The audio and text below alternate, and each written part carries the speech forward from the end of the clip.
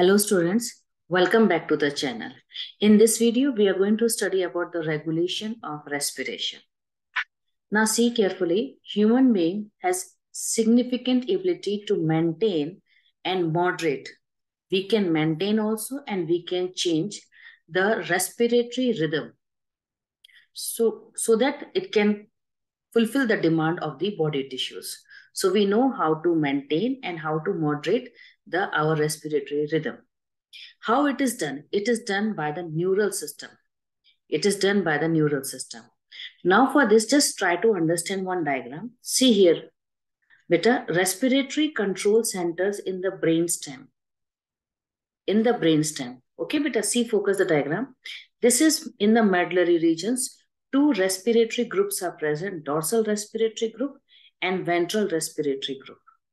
Clear, beta? These are present in the medulla region.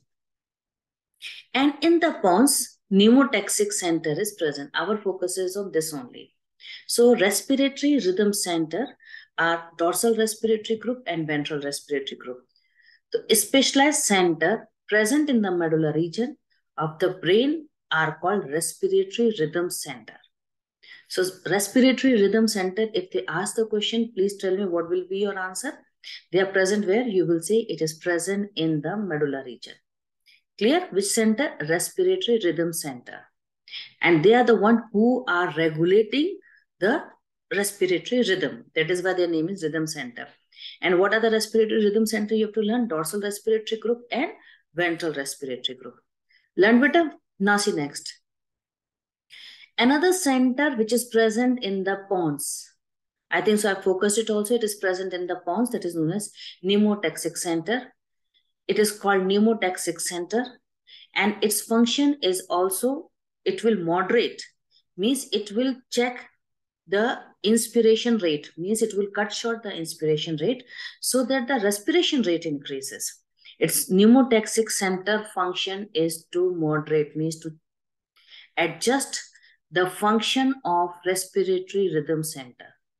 So who is moderating the function of respiratory rhythm center? That is pneumotaxic center. Clear? And who is moderating the respiratory rhythm? That is by respiratory rhythm center. Understood? Question languages are clear. If suppose I ask you who is the one who is moderating the function of respiratory rhythm center, what is your answer? Pneumotaxic center. If I ask you who is moderating the respiratory rhythm, then you will say answer is respiratory rhythm center. Question is clear? So pneumotaxic center is the one which will moderate the function of rhythm center. And neural signal from this center, means from pneumotaxic center, can reduce the duration of inspiration.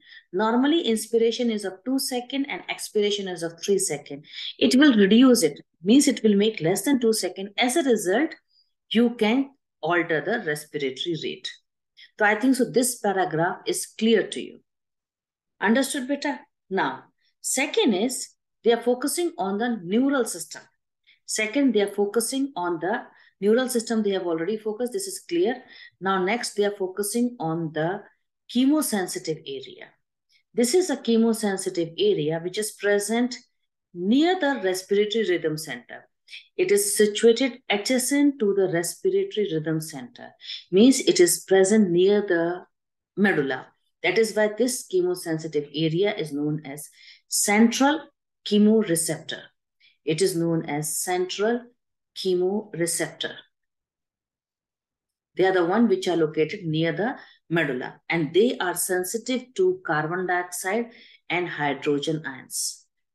For this, not for oxygen, please focus. Okay, they are sensitive to carbon dioxide and hydrogen ions.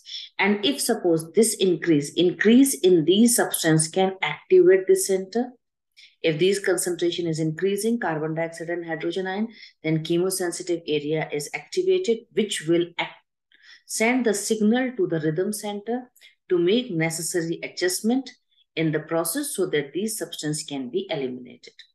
Now, another chemosensitive area is present, receptors are present in the peripheral area. That is known as peripheral chemoreceptors. Let me show you the diagram. Wait. Now see beta, Receptors which are associated with aortic arch. So you can see this is the aortic arch. You can check the diagram. Here the receptors are present and they are associated with carotid arteries. So you can see this is carotid arteries. So receptors are located here. Okay, carotid bodies and aortic bodies. They will also recognize changes in the carbon dioxide and proton concentration and gives signal to the rhythm center for remedial action. So in this video, total, if you see the summary of this video, you will find that there are, one is your neural system, another is your receptors. Now, neural system, if you see neural system, respiratory rhythm center in medulla, and it's present in the pons. Clear, beta? And receptors, chemoreceptors, one is present near the medulla. We will say that is central chemoreceptor, and this is one which is present in the aortic arch and carotid artery. We say that is peripheral chemoreceptors. So total 3 things you have to remember. Once again, I highlighted. One is neural mechanism, one is your chemosensitive. Clear? And chemosensitive, 2 you have to remember. One is present adjacent to the rhythm center, and one which is present in the aortic arch and carotid arteries. Clear, beta? And for neural system, please remember, for neural system, you have to remember present in the medulla, respiratory rhythm center, and present in the pons, that is pneumotaxic center. I hope this video will be helpful for you to learn the regulation, and I focus the question language also. If suppose they ask you who is the one who is moderating the function of respiratory rhythm center, what will be your answer, beta? Who is moderating the function of respiratory rhythm center? Your answer will be pneumotaxic center. And who is the one who is moderating the respiratory rhythm? That you will say it is done by the respiratory rhythm center. Remaining is easy. Only very important, next very, very important line, role of oxygen in this regulation is insignificant. We give importance only to carbon dioxide and proton. Role of oxygen is insignificant. This is very, very important line.